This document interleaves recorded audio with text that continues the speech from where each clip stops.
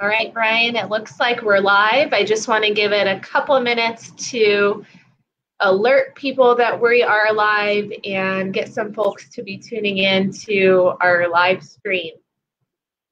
Thanks, Juliet. Yeah, of course. Looks like we've got Brian Dice already and a couple other folks. So we'll just go ahead and get started. Good morning and happy Tuesday, everyone. Thank you so much for tuning in to our COVID-19 series. As you all are aware, hopefully by now, I am Juliet Abdel, President and CEO of the Westminster Chamber of Commerce. And if you've landed on this page after seeing someone share the video or the get reminder and alert for you to tune in, then be sure that you like our page and you follow us so you can also receive those alerts. You also have access to previous videos that we've recorded. If you go to the video section of the Facebook, we don't remove those, so you can go back as far as, I think, over a month ago whenever we kicked these off. But we've got different topics for you that center around different education that you can learn as a business owner, from e-commerce, virtual meetings, to how to have an online ordering platform and others. We feature our mayor on Monday with an update and information about the city of Westminster. And then we conclude the week with state electeds or county elected officials to share what they're doing in wake of COVID-19. In between, we have some pretty awesome and dedicated experts like we have today that share with us about a particular topic. These topics have developed from the surveys that we've conducted out to our entire business community. They've developed from comments that we've heard from the public, and various DMs that we get on here might be a topic or a suggestion. So I'm excited to have Brian Poole with us today. He's with Government Performance Solutions.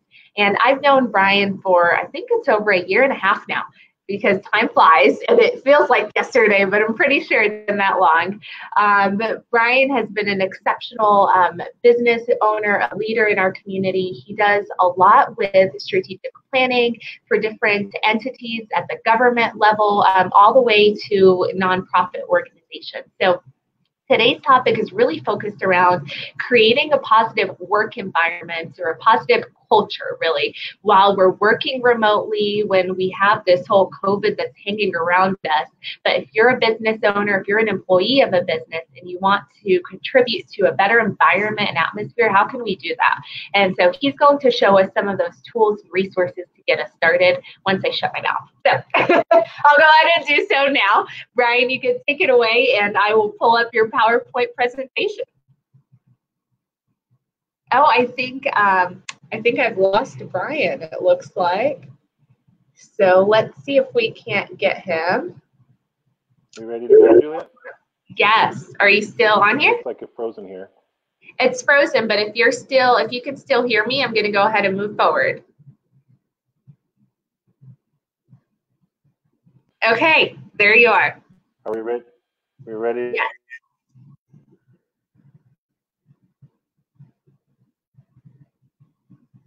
Challenging situation, most of us who are in the business community, and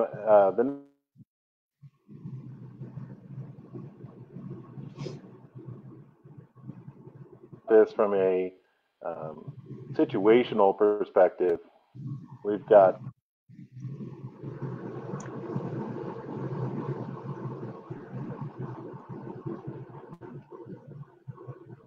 most traditional organizations right now have just been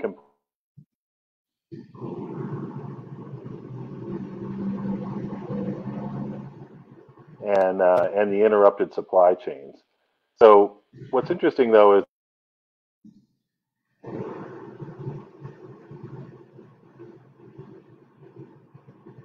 the new normal, and providing some ideas. So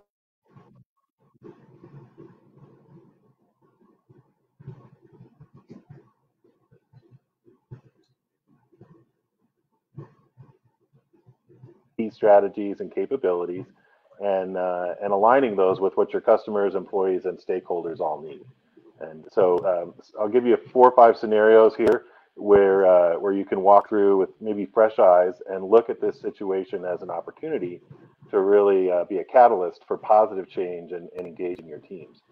So some of the goals that we might believe are normal out there, trying to improve the morale right now, where your teams are and how they're looking at the situation. some enhanced team cohesion. Everyone's dispersed in their own living rooms, and as we are today, and trying to find a way to really connect with them on a human level is so important. At the same time, we want to try to reduce some of the resources that are required to operate in this environment, time, money, and so on, and ultimately really reduce that customer churn and even employee turnover that might happen as a result of this disruption. So if those are some simple common goals that a lot of businesses have, let's dive into some of the next areas there on the next slide. So what's interesting here is when we think about working remotely, this is a great article I got from Inc. magazine. They distilled it down just to some key points here, but there's 3 blocks that really matter. And one of those is you've got to take care of yourself first before you can take care of others. So just like on the airplane, when you have to put your mask on before your little kid's mask, here we want to take care of ourselves so that you can take care of others. And then we want to tend to morale like you mean it. If you really think morale is important and you want to improve that situation, then you've got to take some positive and specific steps. You can't just can't talk the talk, right? And then the third area is over communication, just simply focusing on where we might have been able to assume things or quickly visually check on things. Sometimes that's not possible now in the new normal, and so you really have to take an extra step to over communicate with your team if you hope to stay on the same page. So some of the key ones here is cut yourself and your team some slack, take those breaks, and protect even your ergonomics. Make sure that you're comfortable. And then some of the morale ones that are really interesting here, and I would like to emphasize, is using video even if you're uncomfortable, taking time for some water cooler chats and staying aligned with your culture. And then on the communication, I think what's really interesting here is the last 2 on the bottom, finding a way to create a video connection with your team remotely, and creating a system for sharing and updating documents in real time. Whatever that is, you need to find a way to make that physical connection to the work that they're doing and the place they are. Any questions on this so far? Not yet. We've got some pretty neat people that are tuned in. Thanks so much for jumping on, Nick and Robin. Good morning to you guys as well. So let's just keep on pulling through. Sounds good. So the next idea that we've seen really on the next slide is this idea of collaborating online. So as I mentioned, finding a common system for sharing and updating your documents while your team is working remotely has to be a priority as we look ahead. So on slide 4 here, we've got this idea around collaborating online. And as a person who does a lot of retreats and strategy sessions and so on, we often maybe have 1 or 2 full-day retreats and things. And I think now as we're in this new environment and everybody's got multiple competing pressures both at home and virtually, that we're trying to shorten any of these sessions. Something that might have been 3 hours can now probably needs to be done in 1 hour or less, or those kinds of things. And you lose some of the quality in this, but trying to keep people on for many, many hours just doesn't seem to work. We all lose our attention span eventually. So the next one is more frequent. So if we have shorter ones, we can simply have more frequent ones to make up a little bit of that. And again, break up some of the work.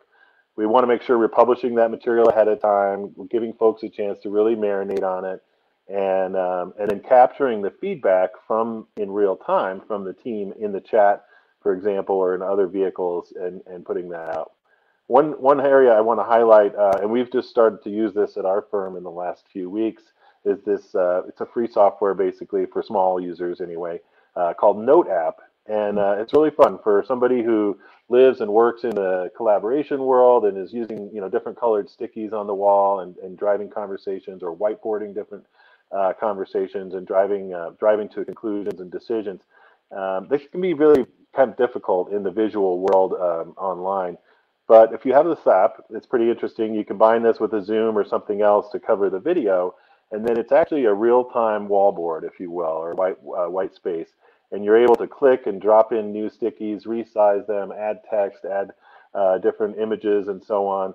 And really sort of, and everyone's seeing this all happen in real time. They can interact with the board and add new stickies at the same time as you, and explain their idea and how these things are connected.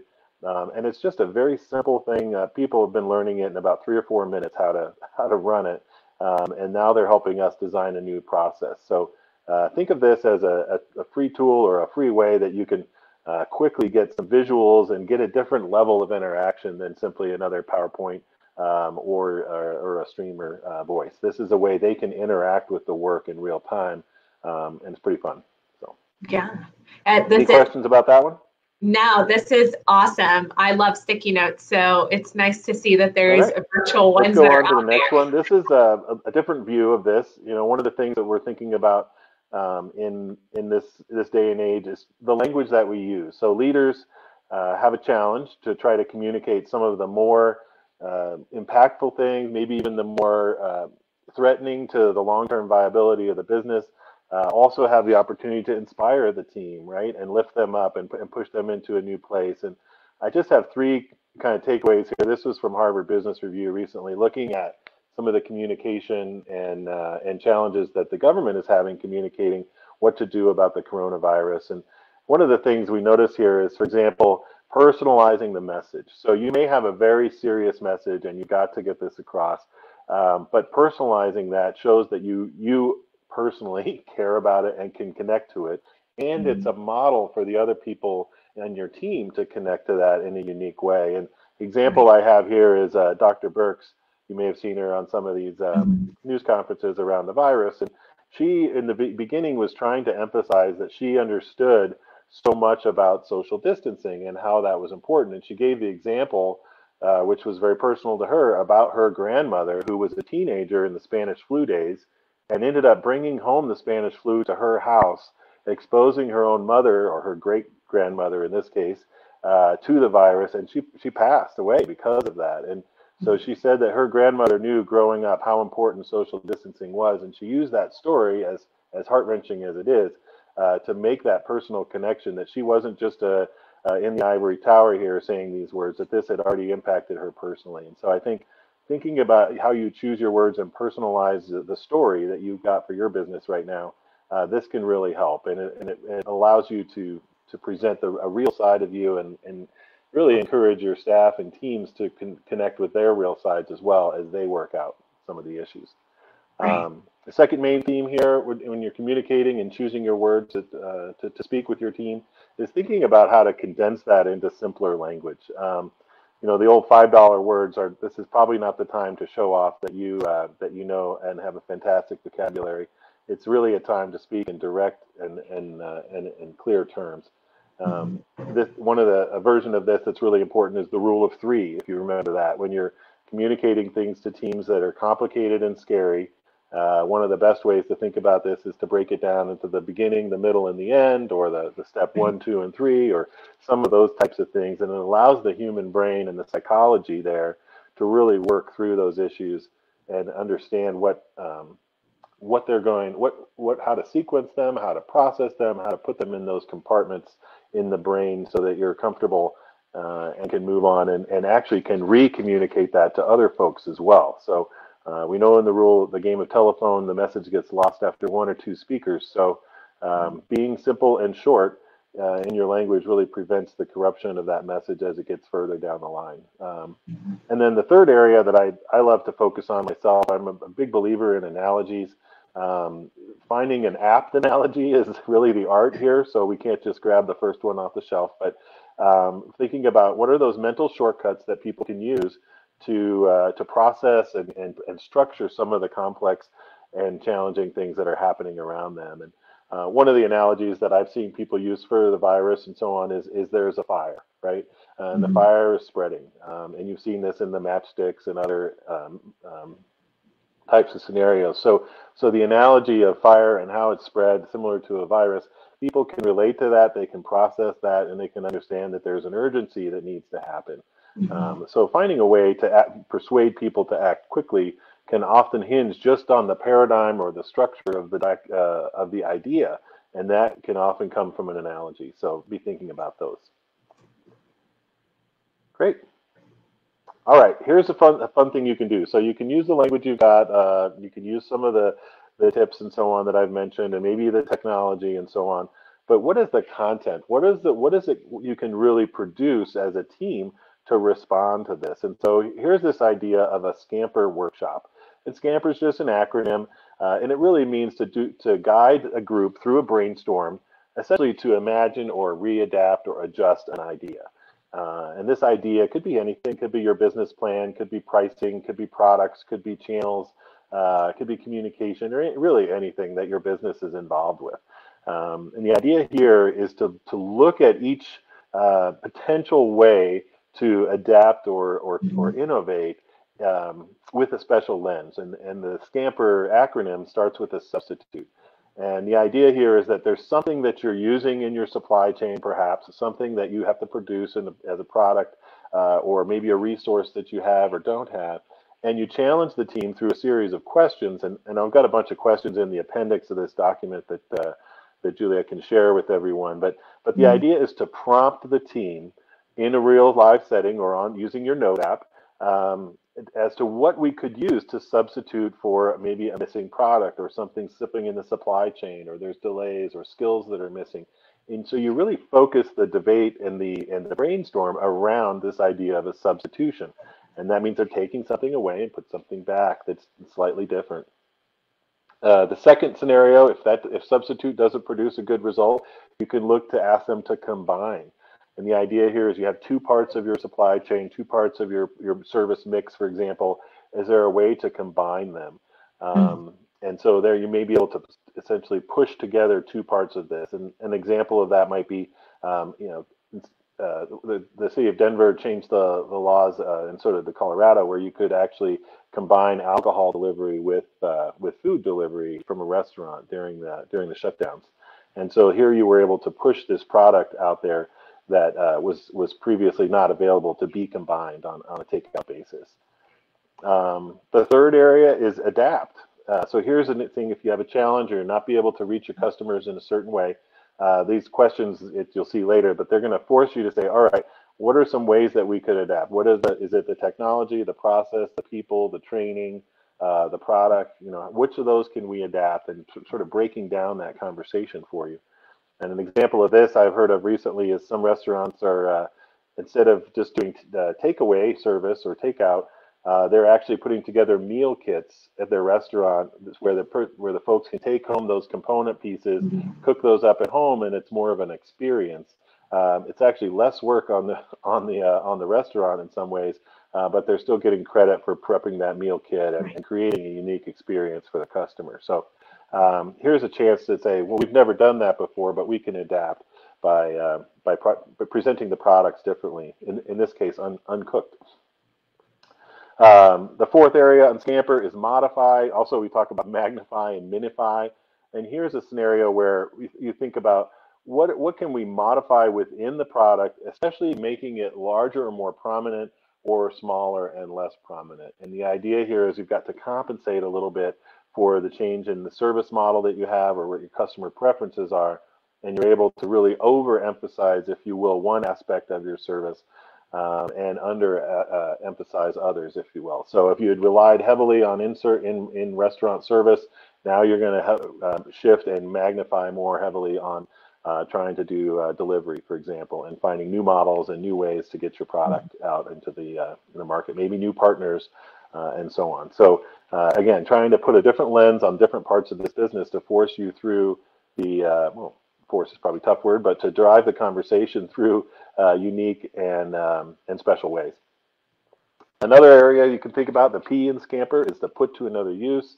The idea here is that you're able to take something that does work in one area and repurpose it in another market, in another industry, in another situation. So the idea is to not just look at the folks that you've served or how you've served them, but maybe just take a fresh look at the phone book and say, who else out there might use our product in a different way, and really brainstorm around that. And it might be stories that you've heard or engaging the teams, but finding some way to use what you already do produce well in a brand new market, essentially, that you maybe haven't prompted yourself to. Right. The E is for eliminate. I think everyone knows how this, but there are times when you just need to walk away from something, and we've seen some restaurants, for example, do that and just say, I'm not going to even serve that market, but I am going to focus on this other one. So it's really collapsed the model into something safer, tighter, more secure that does have some unit economics, and you can push ahead with that. And then the last one is simply to reverse how you've been thinking. Maybe everything in the customer mindset has been going one way, but we're really seeing them scramble in another. So here's your chance to flip the model. Any questions on Scamper? We have questions. I'm gonna have you go through these a little bit more, and then we'll pull up our comments. So I have one more slide here I want to share with you. Well, actually two more, sorry. But the next one here is additional resources. I've linked to a couple of these in the other areas of this, but each of these is a really good article, short, to the point, and really relevant within the last few weeks of saying, how do we adapt? How do we look at our situation here and try to be more positive and forward-looking in the business, bringing folks together? So some of this is on culture, some of this is on, what are some elements to survival and so on. But all of it should really help you kind of reposition the thinking and looking forward on all these ideas. Mm-hmm. So we'll get this document out to everyone, and you can use those links. And then I'll just finish on the last slide here. This is our firm, Government Performance Solutions. And if you need to reach out to me, you've got my email and contact information there. And we'd be more than happy to work with any of you on questions that you may have. Well, awesome. Okay. So we do have some questions. Thank you so much for going through all of that. That was so succinct. Yeah. So we've got State Representative Tracy Kropp-Tharp. Thank you so much for tuning in. We have Peter Brissett, who's also sharing. Great to have you on here, Brian. I know he's interfaced with you before, so he's thankful. Yeah. And then also looks like we have Brian Dice, thanking you for coming on and sharing a little bit from your business side with our community. We've got a couple other good mornings, and we've got a comment of the sticky note. This is from Robin. She uses the online sticky notes and regular sticky notes all the time.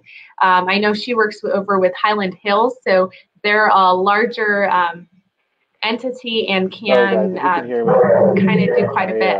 I can hear you. Juliet, you'll have to wrap us up. Thank you. Okay. So then this last question I'm going to go ahead and post on here, and I'll have Brian answer it later. And that's kind of how much more effective are video conferencing versus telephone conference calls. Yeah, I can see the ability to see. Do you want to go ahead and comment to it? That's right. I hear you. That's right.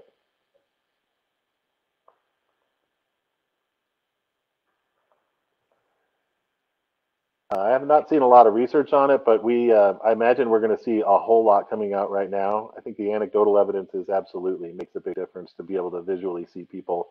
When all the research I've done with my clients, they find it makes the biggest difference. So. Well, terrific.